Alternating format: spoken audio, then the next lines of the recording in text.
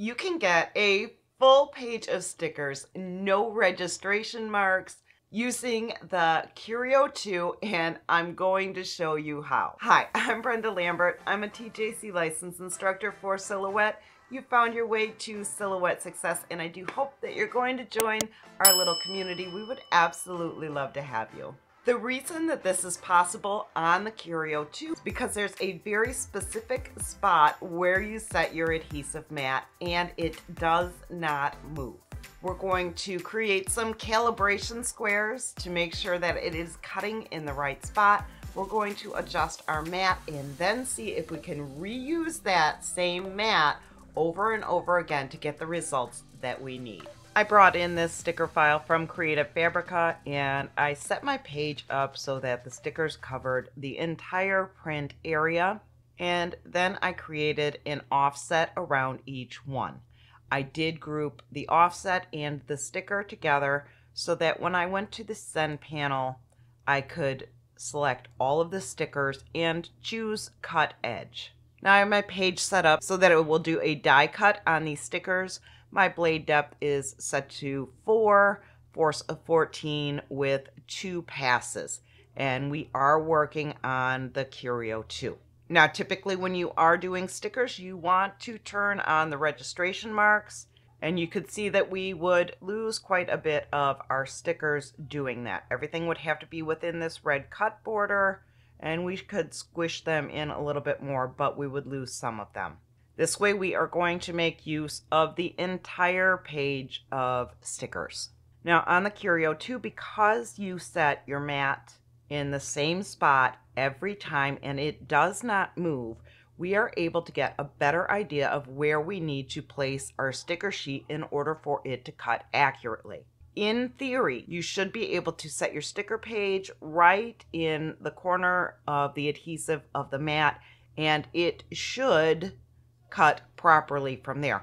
However, I found that that is not quite the case. So what I did was I made a bunch of squares and I printed them out on a piece of cardstock, and then I set this on my adhesive mat where it should logically be. Now I'm going to select just the first square and set that to cut. All of the rest of them are set to no cut. We're going to click on send and then send again. The Curio 2 is going to go through and do the automatic height detection for the material. Then it is going to adjust the blade and it will cut out that first square, and we can see how far off it actually is. Now you want to print this out on cardstock because you are going to have to remove it in order to get this done right. Copy paper will just be shredded in this process. Now you can see that the cut was definitely off. It cut too low and the sides were just off slightly. We can take this square, flip it around and put it at the edge of the grid and use that as a measurement for how far down we need to bring our paper. I did slide it over just slightly and we can give this another try. The second cut lined up perfectly on the sides and it needed to come down just a little bit. And honestly, I could have left it alone at the second square and put my sticker paper on, but I wanted to get it just right. So let's go ahead and readjust the paper a little bit and cut out the third square. I'm not sure what I did with the third attempt, but it was almost as far off as the first attempt. The fourth square did come out absolutely perfect, so this is what we're going with. So now we're going to move on to marking where we should set our paper to print and cut. I'm simply going to frame out the corners with masking tape. I'm just going to do the bottom two and the upper right hand side. The upper left hand corner is a little bit hard to get to and it's really not necessary. At this point, we can pull up the sheet that had our calibration squares on it and set our sticker sheet down in the spot that we marked out.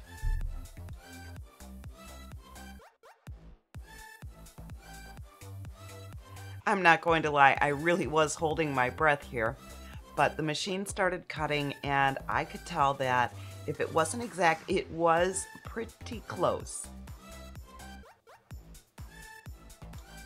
Once these have finished cutting out, we are going to check the accuracy on them, and then we are going to remove the mat completely.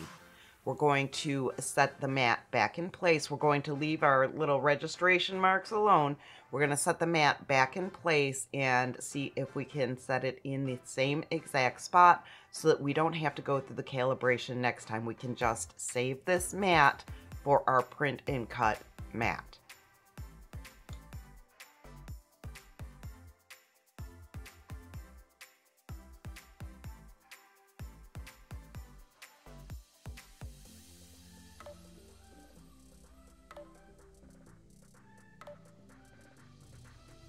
These are not perfect, but they are super, super close. I think they're close enough to go on to the next part of our experiment. Let's get this mat up off of the debris tray, and then we'll set it back down using the notches at the top.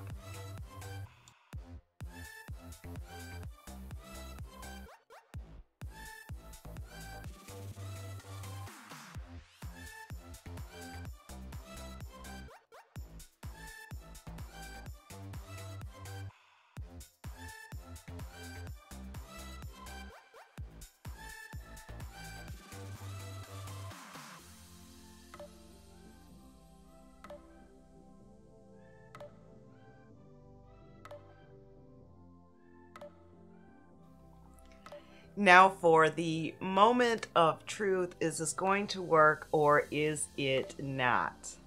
I think that these look great. Again, they are not perfect, but neither is using the registration marks sometimes. I'm going to say that the more time you put into using those calibration squares and getting the cut exact on those, the better your results are going to be. And if you frame your page up properly, you are going to be able to use this mat over and over again. You can lift it up off the tray, do another project, bring the mat back on, set it in place, and use it again.